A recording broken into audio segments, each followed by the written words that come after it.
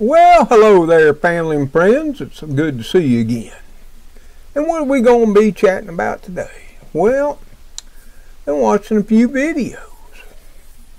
And it came to my mind, well, not my mind, it was Trixie's mind. She was watching them with me. And she slapped me with a paw and said, "Papa, this just ain't right. You know better than this." So, what we're going to be talking about is some gardening myths. Are they fact or are they a myth? And what we're looking at right here is my Kentucky Wonder pole beans I was growing in 2019. Oh yeah, and they're looking fine. Yeah. Disregard, a couple of bad leaves there. We pluck them off, which I would suggest you do. And if you don't know it, it was these Kentucky Wonder beans, along with my rattlesnake pole beans, that were growing up by the old clothesline planting area, that crossed and made now my hybrid Kentucky Wonder / rattlesnake pole beans that I now grow, or started growing in 2020 and will continue to grow in hopes that they continue to stabilize.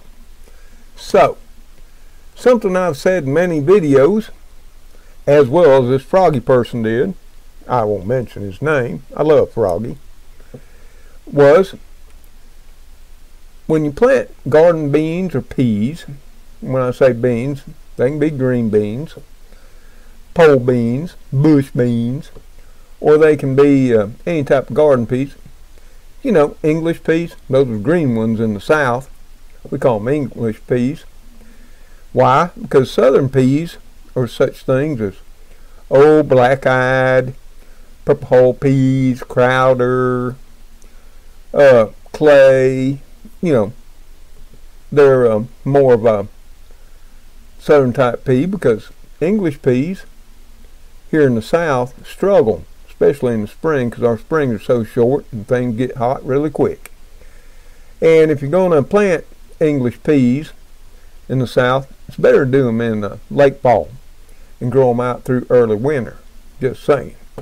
But something I've always said, and Froggy also said in one of his videos, was, your beans or your peas will add nitrogen to your soil, which is a good thing, right?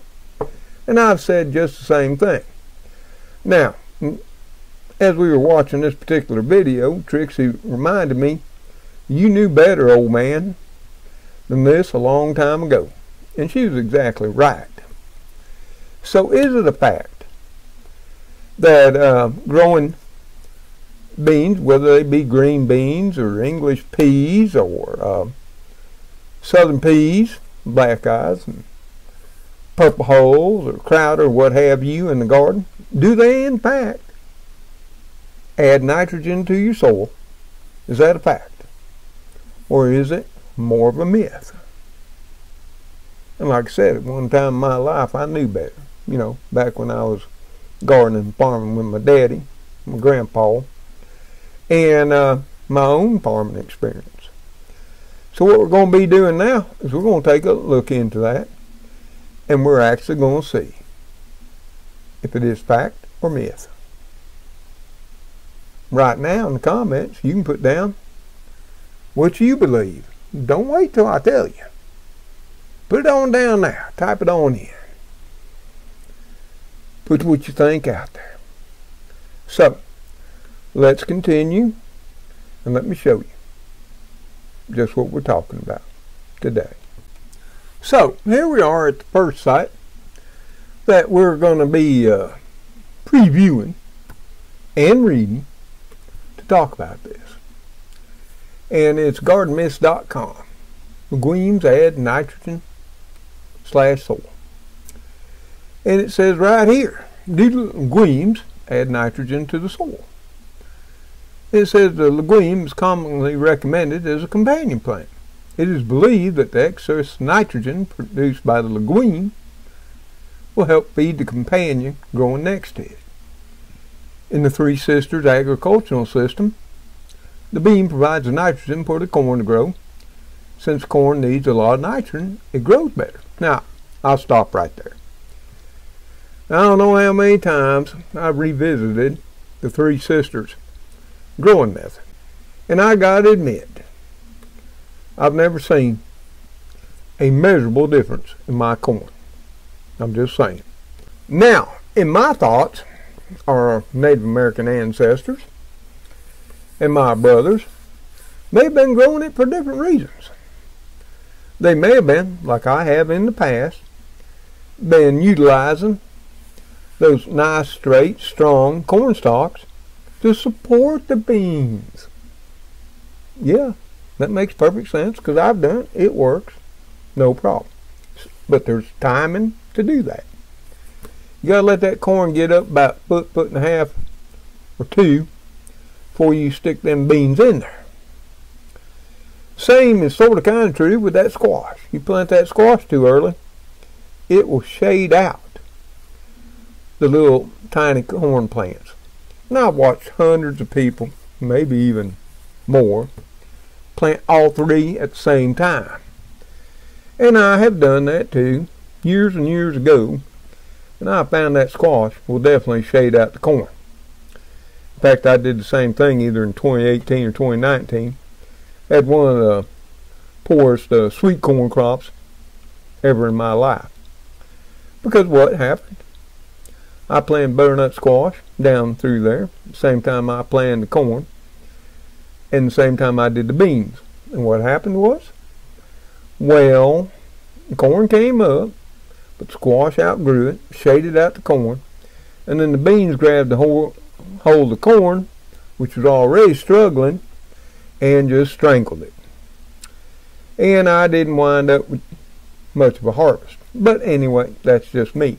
Maybe you've had better success. Maybe you can tell me down in the comments. In all truth, comments are where we all learn so much more. Makes it all more better. Legumes are also an important ingredient in crop rotation. Grow corn one year, follow that up with beans and peas for the following year to restore the level of nitrogen in the soil. And this is a common practice throughout the Midwest, even the high plains states, and throughout many of our major corn growing areas. They plant corn one year, they're followed by beans, next year's corn, and all that. And you say, well, Mr. Tom, if indeed, and these are soybeans, by the way, that are normally planted, sometimes it's chickpeas. And why do they do that? Well, that's what we're going to be discussing. You see, there's no doubt that legumes are able to capture atmospheric nitrogen using bacteria. And this is going to be very important. And convert it to plant usable nitrogen. But how much of this actually benefits other plants? Are legumes a good source of nitrogen for the garden? So we come on down here and we're going to discuss legumes and nitrification. And the reason I like this site because it don't get too all sciencey like the university ones do. Legumes, including beans and peas, are able to have a symbiotic relationship with a specific family of bacteria called Rhizobia, or Rhizobio. Not sure how you pronounce that. The plant roots form nodules, little buds, which house the bacteria.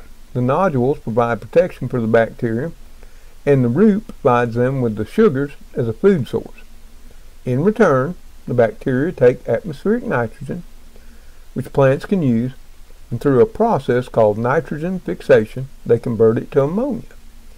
The ammonia is converted to a nitrate as it is absorbed by the plants. Now I want to stop right here, because when we were watching Froggy, and that, once he had picked off his peas and decided he was done with them, he ripped those suckers out of the ground. Oh yeah. And I've seen this so many times on YouTube, not to mention other social media platforms. So, if indeed legumes, beans, peas were fixing the nitrogen, we're all wrong now. It's in the roots. And if you rip them on out, what's happening then? Yeah, some of the roots stay behind. But as you could see from his video and so many others, the majority of the nitrogen is now heading to your compost pile, which in effect is not a bad thing either. So the plant is then able to use nitrogen to make proteins and other molecules. This process is well understood and is not up for debate. However, what is much less clear is how does this fixed nitrogen become available to other plants, in what quantities, and when. And then they got a little note here, not all legumes make nodules, and some scientists believe not all legumes are able to fix nitrogen. Others believe there is non-nodulating way for some plants to fix nitrogen. So there you go. Even the scientists don't always agree. Most garden writers just assume that a lot of this nitrogen flows to other plants for them to use. So we got here nitrogen from live legumes. Does nitrogen move from a legume plant to neighbor plants while the legume is still alive? This must be true if nitrogen is a benefit to a companion plant. The answer to the question has not been fully answered by science. Some research suggests that nitrogen does move from one plant to others growing nearby. In one study, broad beans were injected with a radioactive urea. Yep. They were nuked to see where it goes. The garlic growing nearby absorbed some of the nitrogen from the bean, clearly showing it moved while both plants were alive. See, this would be a good thing, right? It's all about the amount, and we'll be discussing that as we continue. Other research has shown no movement of nitrogen between plants. This movement may depend on environmental conditions, types of plants, type of soil, nutrient levels in the soil, or other unknown conditions. See, it's getting complicated. We don't have a definitive answer, but if nitrogen does move from legumes to other plants, it is almost certain that the amount is small, because most studies can't find any movement at all. Legumes keep most of the nitrogen. They can use it themselves. And that's something I want to say. When you plant beans or peas, they're not putting nitrogen in the soil to benefit other plants. They're putting it in there. They're pulling it from the atmosphere, storing it in the roots for their own very selfish reasons. And you'll see that as we continue. So where does a legume store nitrogen? Some insights to this can be found in designing and maintaining your edible landscape naturally by Robert Coolridge, which shows a bean plant and its relative nitrogen levels. And you got a little diagram down here. Okay. Percent of fixed nitrogen. The seed. Legume, no flowers, fleshy green. Legume, mature pods, dry foliage. I want you to think about this. Now, as you can see here on the left, the seed, well, there are no seed because it's no flowers, fleshy green. The leaves and stems, 60%. The roots, 40%. As green manure, 50%. Let's talk about that right now. If you, and this is something I used to know and I forgot, when using beans or peas for nitrogen building in the soil. See right here, as green manure, 50%. Well, back working with my grandpa, my daddy, and when we did grow such things as peas, and I'm talking southern peas, which were a big thing in the South to improve soil tilth and nitrogen levels in the soil. In fact, actually, at one time, the federal government gave them away to farmers. This was primarily after the Dust Bowl, and promoted them. See right there, 50% of the nitrogen as green manure, which means if you come through with a mower before they set the bean pods, you're going to get 50% of the nitrogen by mowing it down and letting it fall on the ground. 50% is in the form of bacteria and nodules. Yep. Of course, now, here's the thing to remember. They haven't set any beans yet, and they're not developing the beans. Now, if you go over here to the legume, mature pods, dry foliage, this is if you were raising them for dry beans. Of course, now you got to understand, picking them green, it's going to be relative, just in differing amounts. So the seed's going to have 70 to 90% of the nitrogen the plant fixed in the seeds. And what has been found is that an average of 80% of all the nitrogen fixed by beans and peas, once you allow them to grow the beans, i.e. a food crop, instead of a nitrogen fixing cover crop where you mow them on down before they set the beans and peas, it's going to be sent to the seeds. The leaves and stems, which used to have 60%, now only have 6 to 10%. The roots now, instead of having 40%, now only have 3 to 6%. As a green manure, meaning if you mowed them down, the beans on them and everything, 5 to 20%. Yeah.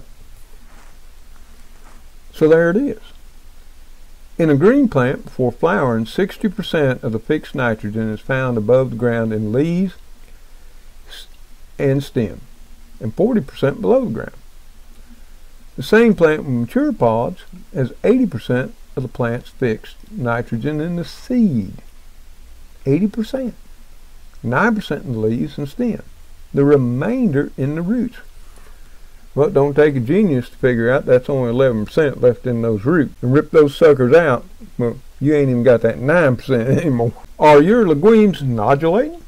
In order for legumes to form nodules and to host the bacteria needs to be present in the soil.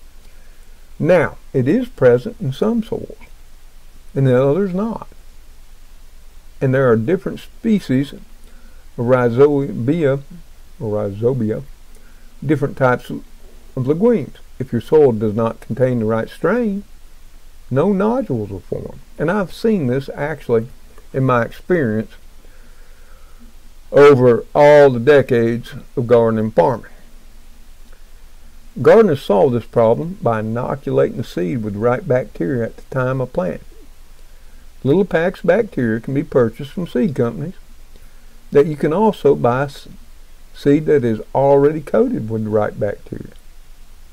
And I know in any online reputable seed seller, as well as I've seen it in Walmart, I've seen it at Home Depot and Lowe's, they'll have little packets of inoculate. Yep. And if you don't do that, then you can't be ensured that your beans are even going to set very much, if any, nitrogen. See, once the bacteria is in the soil, it will survive there for several years. So even a 4-year crop rotation does not to be inoculated each time. So let's say we all went out 2021 and inoculated our beans and peas, and that would be good to go. Well, probably would be good to go from now for a year or two, maybe 3, possibly 4. So it's not like an every year thing. Granted that you're growing beans or peas in relatively the same spot. It's not like you inoculate your beans and peas, put them like I put them up there in the clothesline pole planting, and then this year I'm putting them down by the south fence. It ain't like the bacteria can travel that far. Their legs ain't that long. Come on. So how do you know if you have the right bacteria in the soil? Grow the legume and have a look at the roots halfway through the summer or in the fall. Yep. You can dig them up. Shake the dirt off. Take a look at them. You ain't got no nodules. It ain't happening.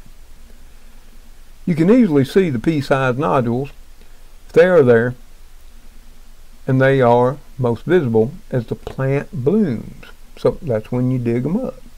Yeah. If you're growing food, you're going to want to hate to do this. Or maybe you plant 2 or 3 or 4 just so you can. If the plant did not make nodules, you either do not have the right bacteria in the soil or you have too much nitrogen. Yeah.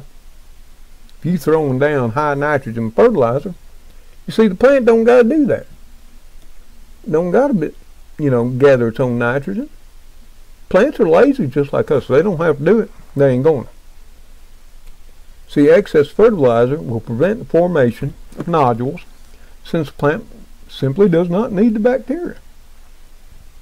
And even though the bacteria is probably staying around on its little tiny legs with little placards going, we want to make back nitrogen, the plant goes, I don't need y'all. Okay? So nitrogen from dead legumes. As discussed above, living legumes provide very little nitrogen to the soil or other plants. Once a legume dies, the nitrogen in the plant is returned to the soil, where decomposers, here again that's that bacteria and fungi, convert the organic matter into free nitrogen ions, like nitrate, which can be used by other plants. This all sounds great, but the story is a bit more complex. See, legumes use most of the nitrogen it obtained to produce seeds, the beans and the peas. I mean, come on. We don't work so somebody else can prosper. We work so we can prosper. Us, our kids, family. Well, beans are the same way. They ain't gathering up the nitrogen from the atmosphere to share or leave behind. They're gathering up the nitrogen so they can produce their beans and seeds, whether it be green beans, whether you let them dry, whether you're doing peas, or what have you. Yeah, it's so they can reproduce and survive. So, if you harvest the seeds or any part of the plant, you are removing most of the nitrogen before it gets to the soil. In fact, the residue from a corn crop, a non-legume, contains more nitrogen than the residue from a bean crop, simply because the corn has more residue. Yeah, sure does. And when they say harvesting the beans, it's just like soybeans. They come in the combine and take all the beans off, which have, up to 80% of the nitrogen. But now they don't rip out the plants. Not anymore. They don't plow. Pretty much everything with the big commercial farmers is no-till, which makes total sense because they don't want to go across that field any more than what they have. Now, forage crops that have harvested and removed from the land provide almost no nitrogen for future plants because the roots and crowns add little soil nitrogen compared to the above ground biomass. And we're talking about hay and different crops like clovers, alfalfa, and everything that's baled to feed animals. About 80% of the plant's nitrogen is found above ground, like we already know. The other issue is one of time.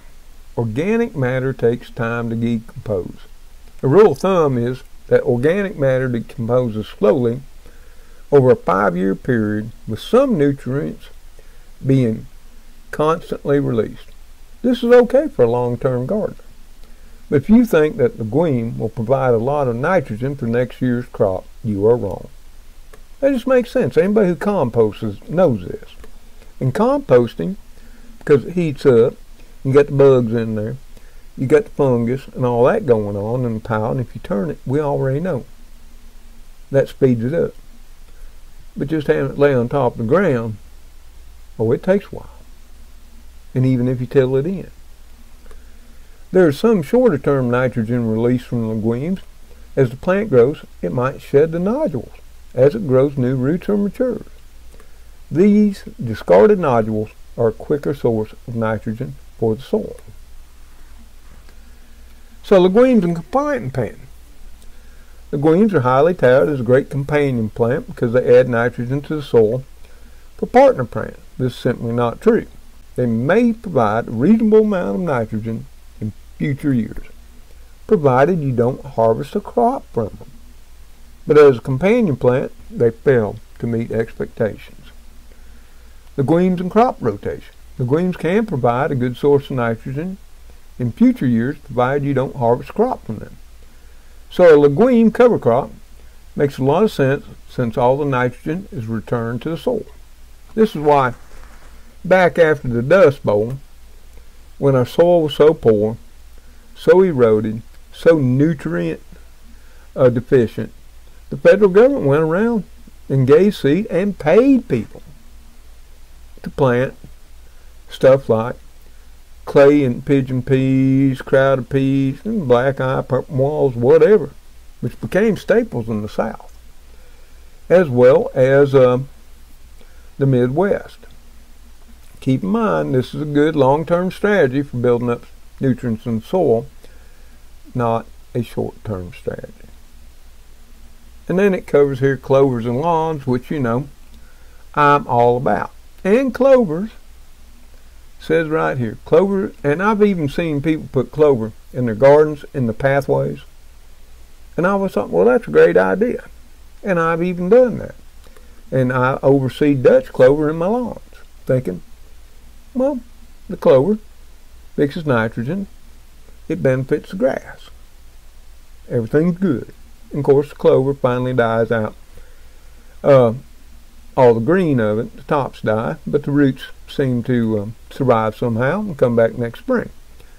For my lawns, back when I cared about a lawn, now I'm more about wild and free than manicured and the lawn looking great. The idea that clover is synonymous with lots of nitrogen is a myth. Cutting the clover will add some green plant material to the lawn. But the same happens when grass is cut. Plants add some future nitrogen as materials decompose in the lawn, and I've known that forever. That's why, and I vacuum up, my grass clippings, but I keep a set of mulching blades on instead of high back. If you got high backs on, 95-98% goes up the chute into the bags. But with mulching blades, they don't create that same wind that the high back blades do. They may get about 50-60% at best up into the bags. So I'm still leaving some to feed the grass, feed the trees, okay? And just like it says here, does the Three Sisters agriculture work? I discuss this more. Three Sisters agriculture. The part of the story where the bean provides the nitrogen for the corn is a myth, as we've learned as we went through this article. Okay? But it ain't going, old Mr. Tom, he don't just stop here. He's going to take a look at a university's opinion on it. And the one I'm going to be showing you is not the only one I've read. Lord, when I get into something, I dig with a shovel, a pick, and an axe. And I read a bunch of them. Many as I can find until I just get tired of it. Until I know whatever it is, like this myth here, and it is a myth now. You can see right now, just based on this, and as we go a little bit further into it, for those of you who are still with me, hopefully some are that really care about gardening or farming, we'll see. It's more of a myth than it is a fact. So let's head on over and see what the brain trust at one, and there are many, you can do your own research, and I hope you do. I like to check out what the universities have to say. Not just what some blog post, social media, or blog has to say about things. And this is just one of them. This is from Texas A&M. And that, I was sort of thinking of my baby brother down in Texas, Les, North Star Pioneer, him and Teresa, which got it going on, and they're gardening too. So, we look at them. Because when I dig deep. When I see a video that says something that I may question, I got to go dig up the dirt, see what's really going on. And this one from Texas A&M says nitrogen fixation. And what they're saying is true. Nitrogen is the most limiting nutrient for plant growth. A legume plant's ability to use nitrogen for the air is the best known benefit of growing legumes, but the least understood. Approximately 79% of the air is nitrogen gas. You can look that up. However, it's not in a form that plants can use. In reality, it's not the plant that removes nitrogen from the air, but the rhizobium, or rhizobium, bacteria, which live in a small tumor-like structures called nodules on the legume plant roots. And the bacteria can take the nitrogen gas from the air and the soil and transform it into ammonia, NH3, that converts to ammonium, NH4, which can be used by the plant. See, without the bacteria, you ain't getting the process done. And being a process engineer, I know all about process. This ammonium is the same form as in ammonium nitrate, 3400, which was, until people started using it to blow everything up, the most common and available form of nitrogen in the U.S. Now, it's hard to get. Now you got to use ammonium sulfate, which ain't quite as good as that ammonium nitrate, 34.00. It's only 2100. And if you're out there buying it, from regardless of who you buy it from, you're going to find it's about 2100 or 2000, about all the best you're going to find. And so the process between the legume plant and the rhizobium bacteria is referred to as a symbiotic. That's mutual beneficial relationship, sort of like man and woman in a marriage. It should be symbiotic, right? If it ain't, then you need to readjust your thinking. Because, plants understand, unlike people, that it takes two to tango. Now, each organism receives something from the other and gives back something in return. The rhizobia bacteria provides the legume plant with nitrogen in the form of ammonia. And the legume plant provides the bacteria with carbohydrates as an energy source. See, the plant's feeding their bacteria buddies. The rate of N2 fixation is directly related to the legume plant growth rate. Anything that reduces plant growth, such as drought, low temperature, limited plant nutrients, or disease, will also reduce the N2 fixation.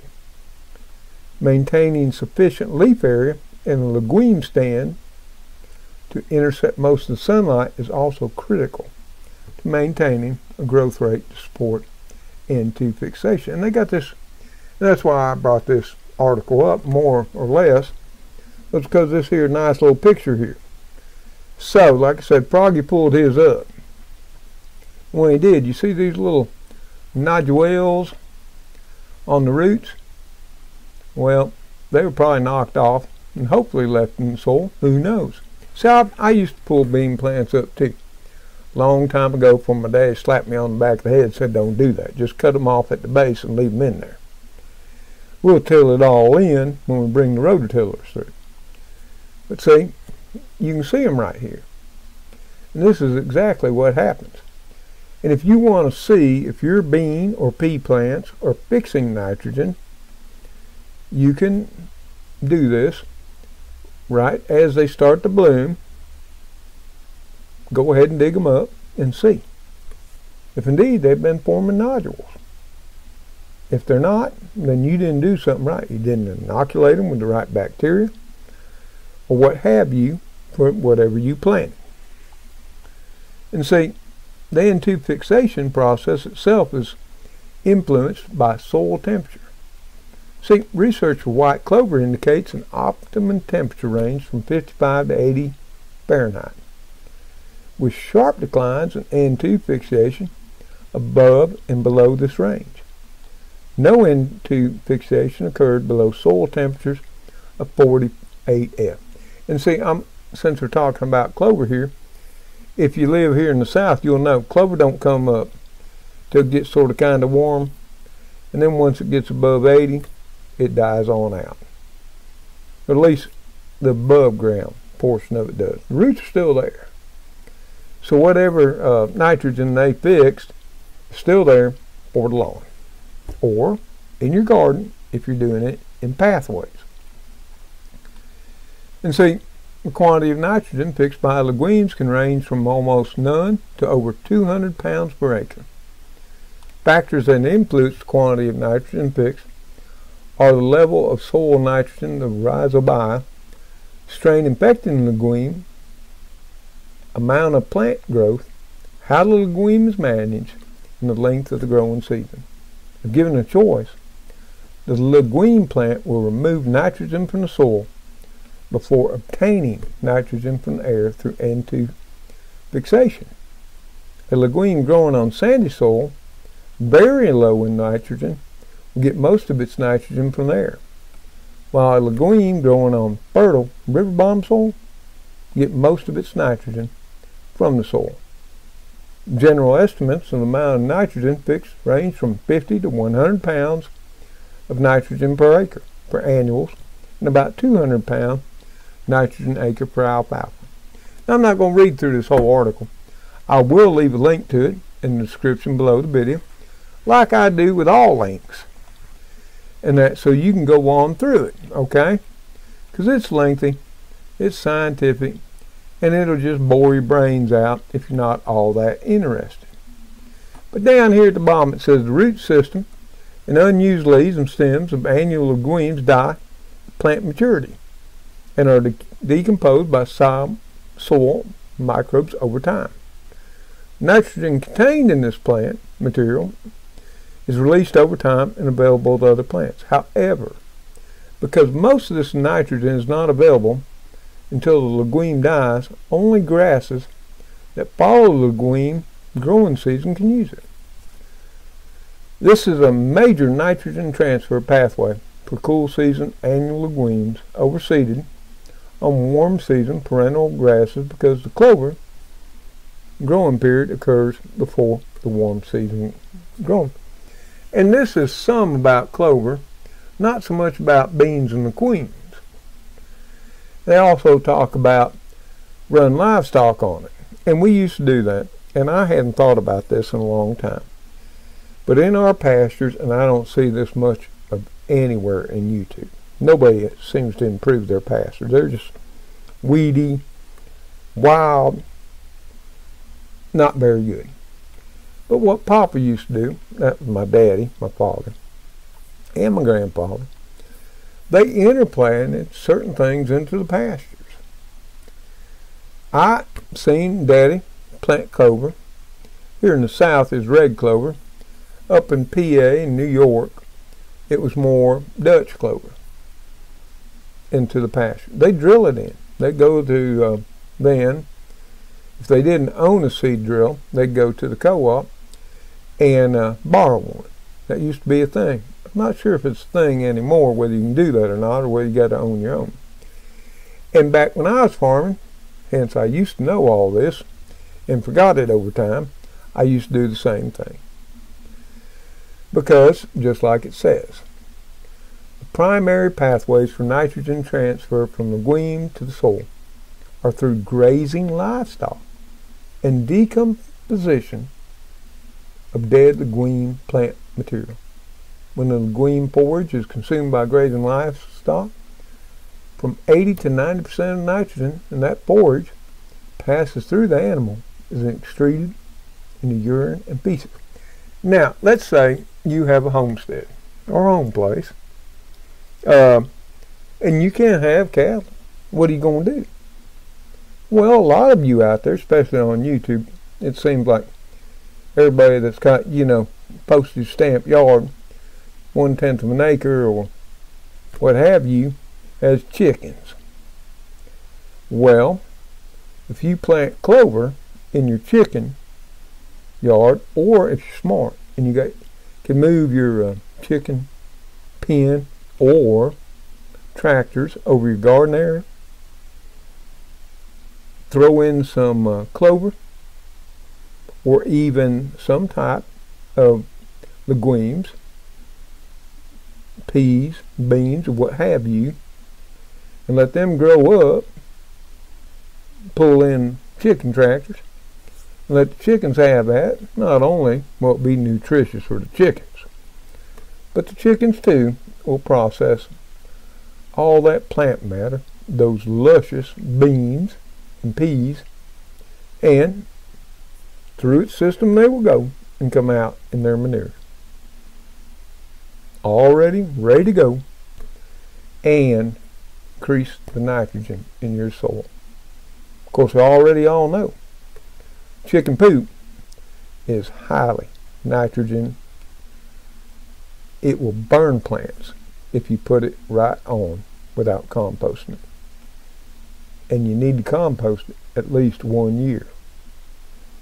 Now, I've seen people still do it, and it will kill your garden plants. That's why rabbit manure is so procured. Chicken manure is considered a hot manure because of the high nitrogen content, and it's so readily accessible to the plants. You know, it's just like a dog comes up and pees on a plant. The plant will die. Why? Because urine, whether it's dogs, kitties, or Mr. Tom's or yours, is also a high nitrogen source. You can look that up. Yeah, it may be disgusting, but there are many people in many areas of the world that rather than go to the bathroom and the toilet, they save that urine and they use it to fertilize their plants. And I'll tell you a secret, I've done it too, and I put it down on my corn.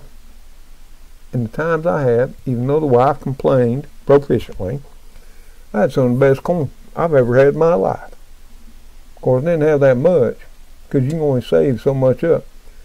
And it's got to be in a sealed container, but as soon as you pop it off to add some more, it's rather smelly. So that's up to you, whether that's what you want to do.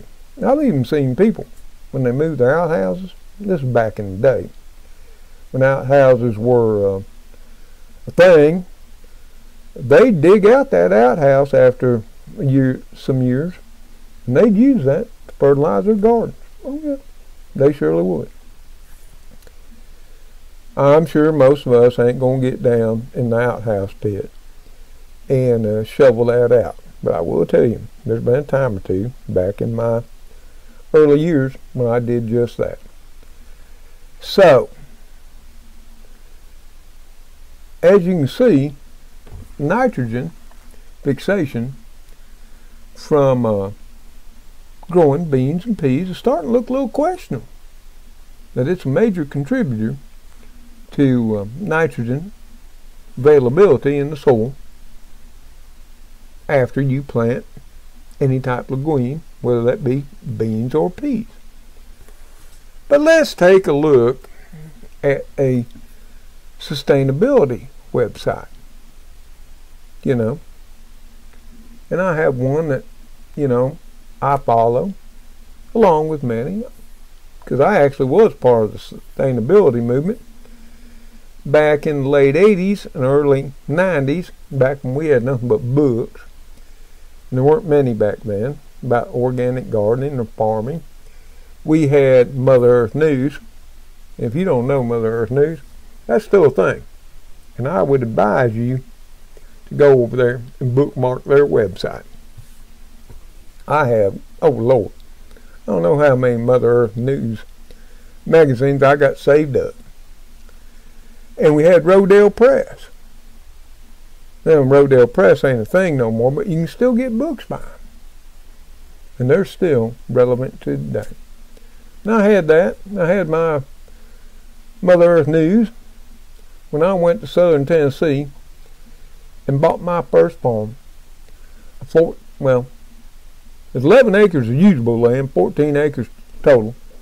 And even though it was called a truck farm back then, it'd be relative today to what they call a market garden farm. Oh yeah. I raised a ton of vegetables of all kinds, and I tried to sell them to people that they were organic. No pesticides, no commercial fertilizers. Well, back then nobody cared. People just cared about price.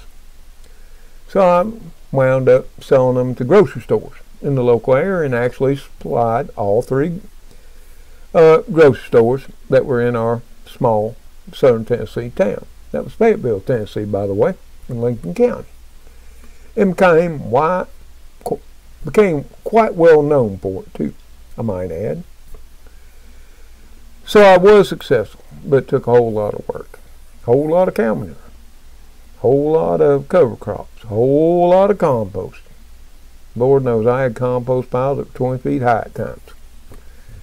But let's go over here to a website that's all about organic sustainability and see what they got to say about beans and peas and nitrogen fixation. Okay? So here we are at the final site that I'm taking you to. And like I always encourage you, please go do your own research.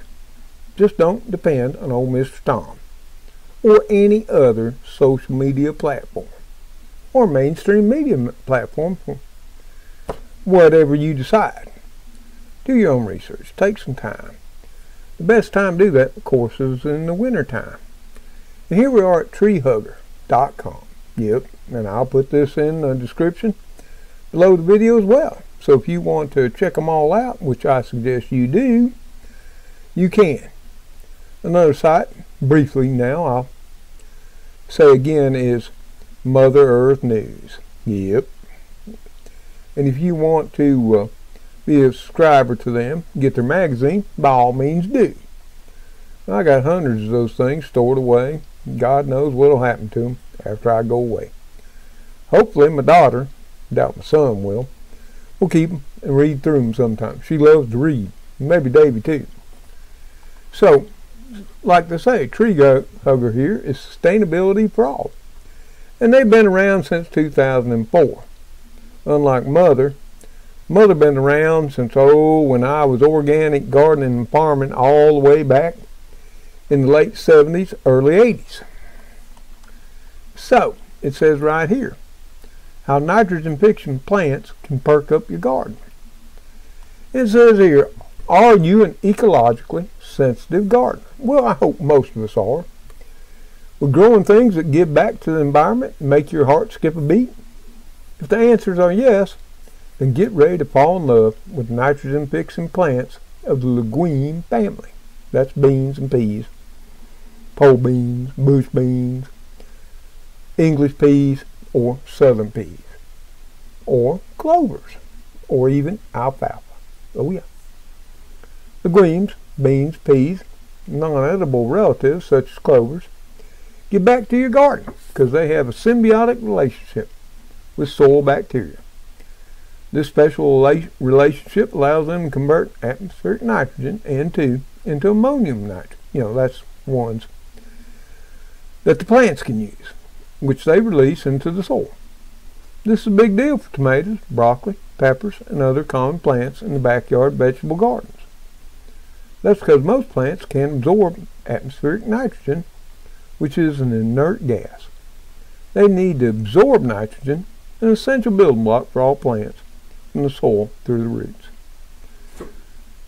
The way for home gardening is to take advantage of the organic nitrogen fixing capabilities of legumes and reduce the reliance on chemical fertilizers.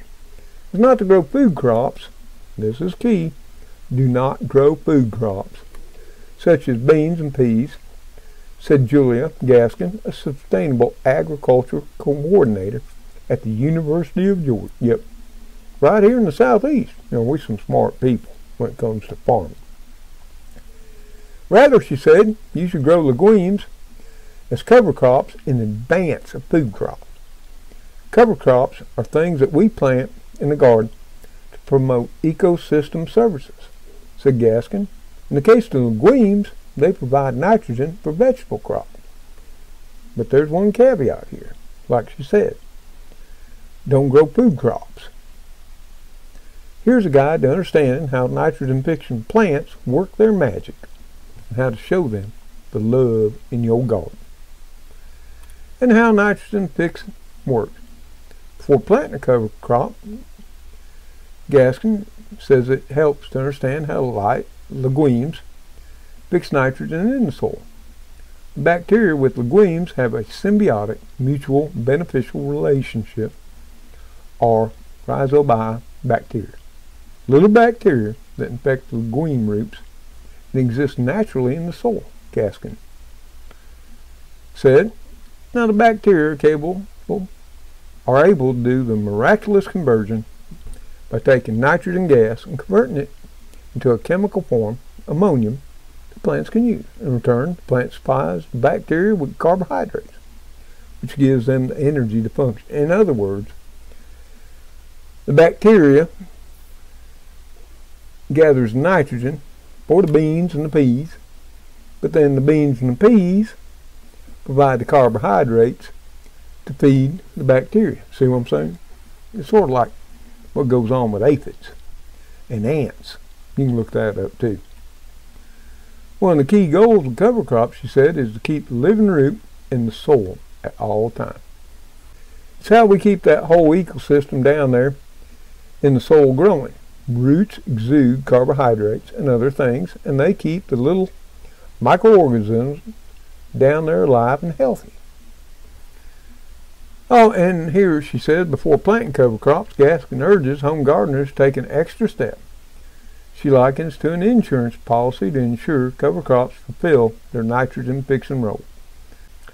We recommend that you inoculate your legume seeds with these rhizobia bacteria. Then you know the bacteria is right there when the seeds germinate and is ready to infect the root. Yep, very important. The inoculant is often available where cover crop seeds are sold. And that's why I said you'll see this in your gardening stores or gardening centers, whether it be Lowe's, Home Depot, or what have you, somewhere. You'll have to find it. But it's there because I bought it too. It's to remember when you buy the inoculant that it's a living bacteria. Do not go buy a bag of inoculant and throw it on your dashboard of your car and go run a bunch of errands, she advised. High heat will kill the bacteria. It should be stored in a cool place, such as a refrigerator, until you are ready to use it. While it may seem unnatural to store bacteria with food, it's not going to escape and cause harm. And when I have bought it, I do keep it in the fridge. Growing cover crops also requires gardeners to do something that is unnatural. Yep, kill the plants before they set seed. Yes, sir. That's the important part. But let me tell you something about doing that. Rather than kill the crops, what you can do, and something I'd forgot over 40 some odd years, was that Grandpa and Daddy used to have us kids, and we were a pile of them back then, between all of the families, go out and pinch the bean blossoms or pea blossoms off the plants. This was if they were going to be a cover crop, not a food producing crop. Okay, you had to be real careful, because one time I got my britches tan because I made the mistake and went in a field that was supposed to be growing beans, and they were bush beans, to be gathered and canned, rather than the field that Grandpa said was a cover crop. He was not happy. So the nitrogen that has been fixed from the air into the ground is used to make proteins in the seed. To get the most nitrogen form, a cover crop, it needs to be killed before it sets seed. That's why legume food crops don't supply much nitrogen for subsequent crops. There you go. Not much. Still some, but not much. And then it goes in to choosing your cover crops. Popular winter cover crops include crimson clover, which Gaskin called the best clover for the South. Okay. Some others are Australian winter peas, and I planted them in Tennessee, as well as Alabama and Georgia. And as most of you know, if you watch my garden walkabouts, I'm talking about in the spring hairy vetch, because it's a springtime thing. I let it grow, let it seed, comes back year to year to year. But here's the caveat: I let it seed, fall. The latter, she says, comes with something of a warning. In the south, hairy vetch tends to become a weed if you don't kill it before its seed set. Now that's something else I'll talk about here, being this far in deep south. The hairy vetch comes up in the spring. You let it grow. You'll see in that raised bed I got, it was growing. It sort of overcomes everything. It sets its seed. The seed pod bursts open, deposit the seed, then it dies off. Which currently, right now, here in June, I think it's June the 5th, it's all browning out and dying. So I can clear that bed out, compost what remains of the hairy vetch, and plant something else. Okay? And it talks about such things as sun hemp and that. And it also talks about soybeans and cowpeas are popular summer cover crops. So here again, you can't let them form the beans or the peas. And see, a summer legume cover crop is something that can enhance the production of fall broccoli. Gaskin said. She suggests planting cowpeas at the end of May or June and tilling those in August, when transplants of broccoli, which demands a lot of nitrogen, are set out later in the fall. Cowpeas will supply much of the nitrogen the broccoli requires, Gaskin said. Whenever you plant cover crops, Gaskin said, it's important to think about something. She said home gardeners often miss. How are you going to manage your cover crop? It's easy to hand broadcast many cover crop seeds and rake them in. But she pointed out some companion cover crops, such as cereal rye, might have so much biomass that a home gardener has trouble killing it and working it into their garden. You have to think about, how am I going to kill this thing? How am I going to till it in? Before you get out there and plant something that may give you more biomass than you can manage with a little tiller. So it goes into managing cover crops, mixing and matching legumes and grains and what have you, and also talks about ornamental gardens and lawns, and about the fact that all plants give back. And the other thing to remember, she said, is that all plants give back in some way, whether it's through the beauty of flowers or pollinators they support, or in more personal way. She recalled how she grew cut flowers for her daughter's wedding. This summer, zinnias, purple coneflowers, rose yaw, black-eyed Susan. To get them to keep blooming, I had to keep harvesting the flowers. A friend of mine and I would take them to the food bank and make bouquets for folks. Okay? Let me tell you something about beans. And this is good for bush beans, pole beans, or southern peas.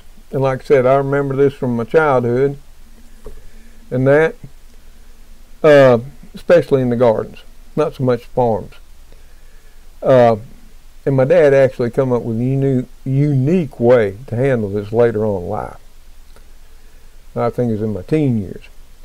But they'd send us out because they knew these things. They knew that if we allowed the beans or peas to start forming pods, aka green beans or soybeans or peas, didn't matter what type, black eye or purple hull, that the nitrogen production would all go into the seeds, as we discussed during this video.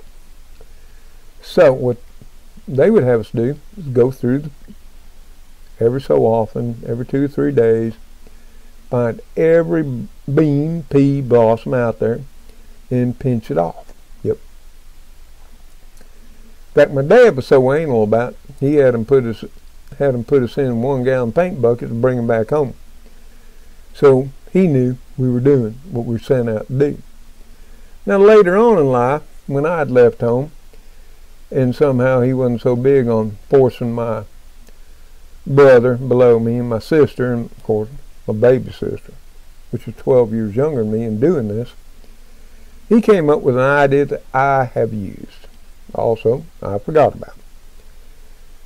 He took a set of hedge trimmers, electric, and they were cord, they weren't cordless, and he'd go there as soon as he saw the blossoms coming on bean plants, pea plants, he'd go through with those hedge trimmers just low enough to cut the tops off, therefore cutting off all the blossoms as well.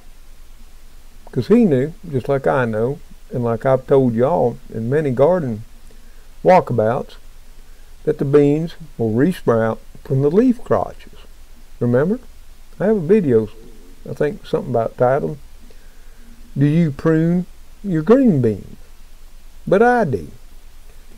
It actually works. So you can do that too. So there's many ways to maximize your nitrogen production using legumes, beans and peas.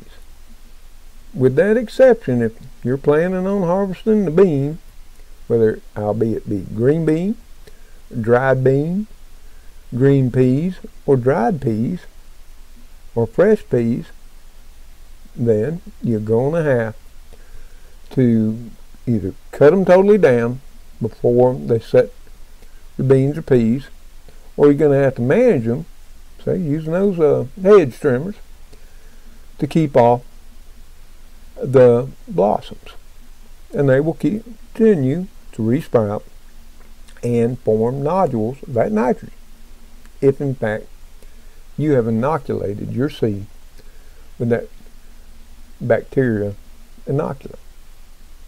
So I hope you learned something today. Now, I know this was rather lengthy and long-winded, but I like to make sure you know the facts. So, if you stayed this long, now do you understand whether it's a myth or a fact? Well, it's not cut and dry. Indeed, legumes and peas will add nitrogen to your soil. Are they going to add enough nitrogen for anything else you're going to plant if you harvest the beans and peas? Well, that's quite obvious. With 80% going into the beans and the peas, not much is left behind. And far even less is left behind if you pull the plants up and throw them away or compost them.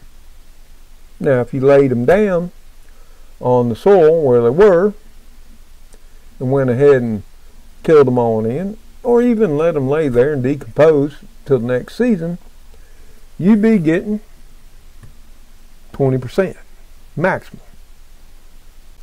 If you pull them up and tote them off, you ain't getting nothing, if anything, except what roots broke off.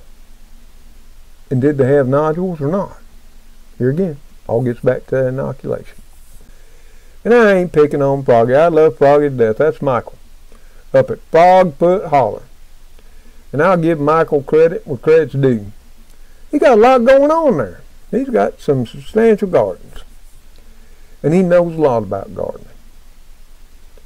And he has all my respect and admiration.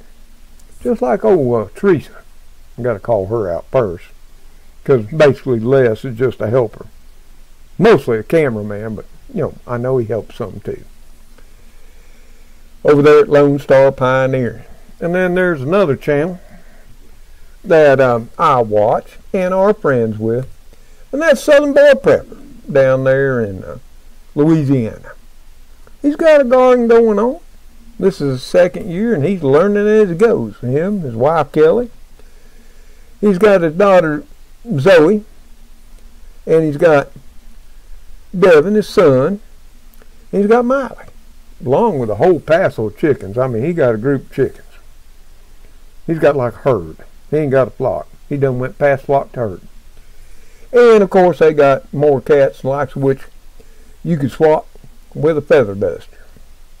But they got it going on. Way more than old Mr. Tom. Mr. Tom ain't doing much this year, because I had to change my focus. But I thought, as we go along, and when I see these things pop up on social media that may be totally correct, or maybe not quite, I might do a video and tell you more about them in depth. So, if you like this type of video, and you would want me to do specific videos on garden fact or garden myth, let me know in the comments. If you just like me sort of give you a little synopsis when I'm doing my garden walkabouts this year, which is how normally I've handled it in past years, but it does make it hard to look up the information from my videos because I don't have specifics like I'm going to do now.